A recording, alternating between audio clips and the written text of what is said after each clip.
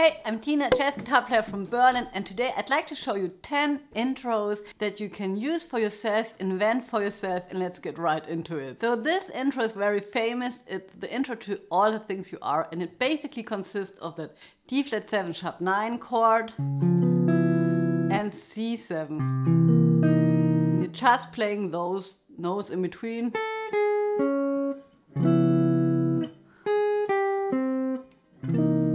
Be careful, it starts on the 4 and it sort of goes like this. 1, 2, 3, 4 and 1, 2, 3, 4 and 1 and 2 and 3 and 4 and 1 and 2, 3 and 4 and 1 and 2 and 3 and 4 and 1 and 2 and 3 and 4 and 1 and 2 and 3 and 4 and 1 and 2 and 3 and 4. And then the melody starts on the 1. If you have to create an intro on the spot, you always can use the last 8 bars of the song that you're going to play.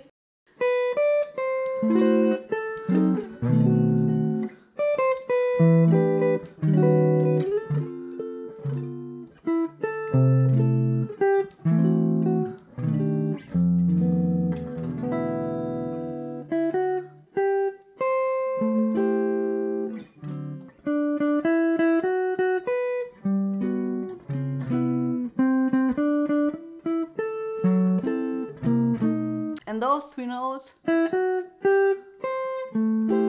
should probably be enough to tell the rhythm section, the tempo that you're going to play the tune in. And one thing that I did to harmonize the melody is, except for playing chords every now and then,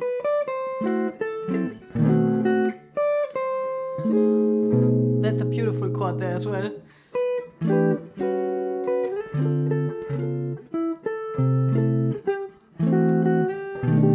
Now you're having to play the B, and then you can play a drop 2 voicing on the lower 4 strings. Or what I did, I played the tritone substitute and transformed the E minor into E7 sus4, which sounds beautiful.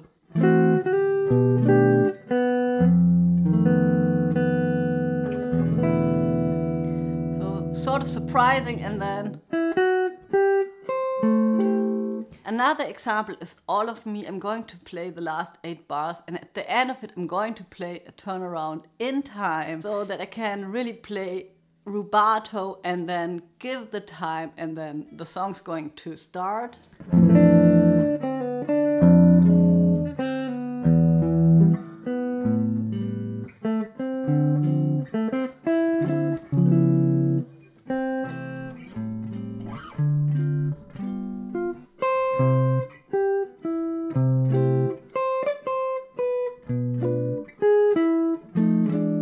And here again I used a tritone substitution. Instead of playing D minor 7 G7, I played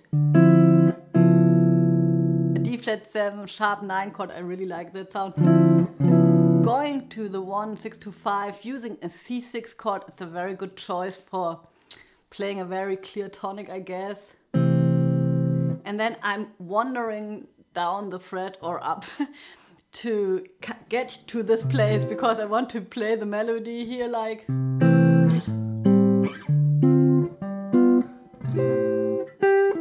And just a very little trick I would like to share is, sometimes it's nice to think of different chords if you have been playing a song for a long time. So what I'm thinking was All of Me in bar 3 and 4. Instead of only thinking E7, I'm actually thinking B half diminished.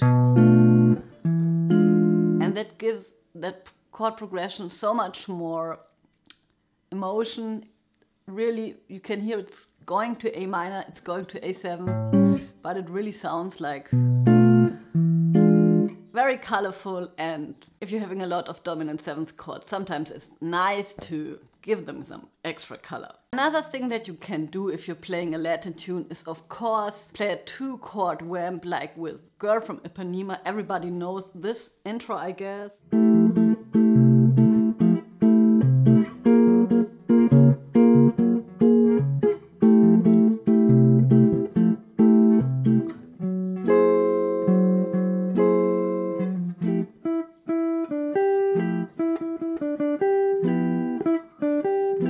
but if you don't want to play that same old intro all the time, you could try to play sort of partido alto. That's a rhythm, Brazilian rhythm that I like a lot, and I'm going to play it on one chord. It's like...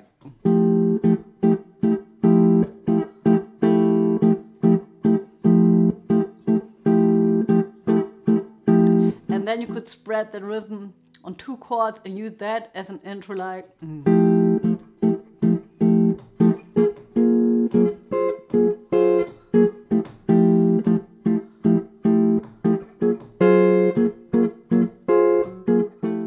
Of course, if you're playing a Latin tune that starts with a minor chord like black orpheus, there's always that option of playing this moving 5 in the chord.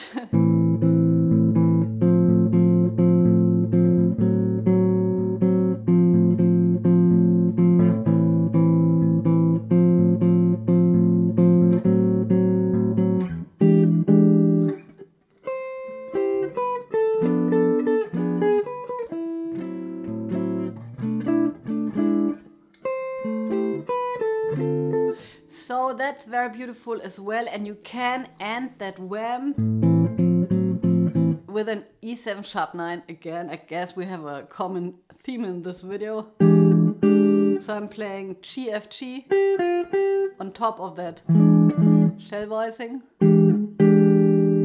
Just to make it clear, now we're going to start the song. So another thing that I stole from Rick Beato is to play a pedal. So if the tune is in F, for example, like in Have You Met Miss Jones, you're taking the 5 chord of the key, that would be the C7, and use that root of that chord as your pedal point, so the C, and then play some nice chords on that C like this.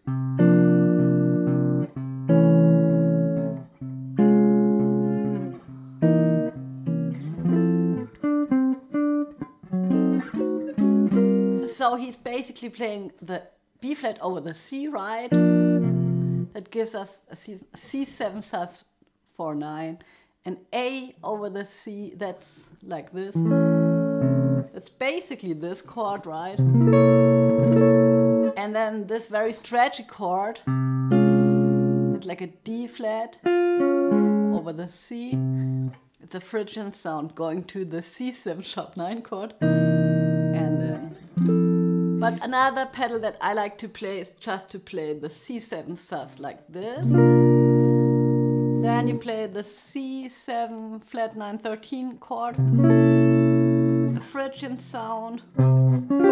So you can think like D flat major 7, but transforming it into a D flat major 7 sharp 11 with a C in the bass. And then sort of an altered C7 chord. And then...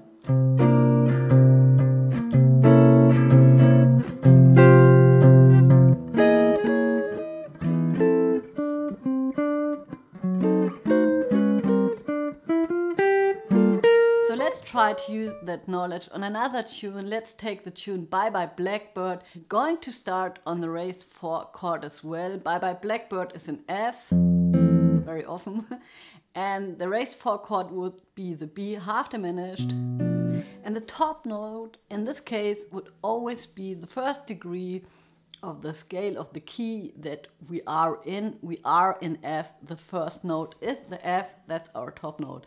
Let's try to play an intro here.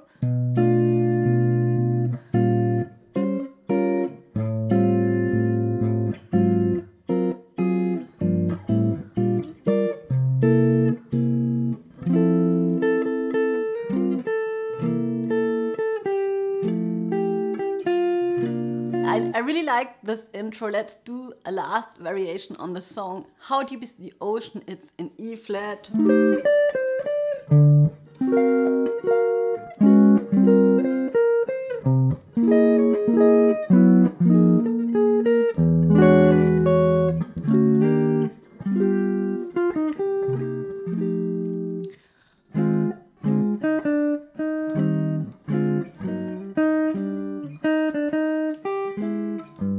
The really good news is you could also use this intro as an outro like this.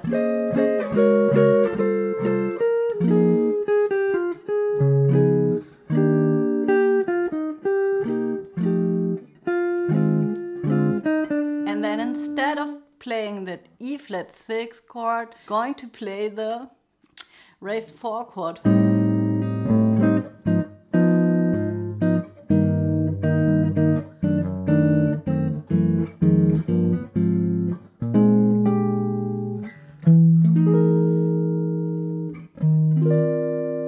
And here I just played the E major 7 sharp 11 on the flat 2nd degree.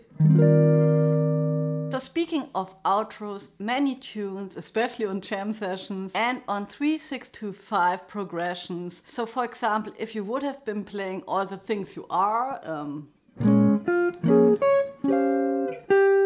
instead of resolving it, then people would play a C minor chord, which is like on the 3rd degree of the scale.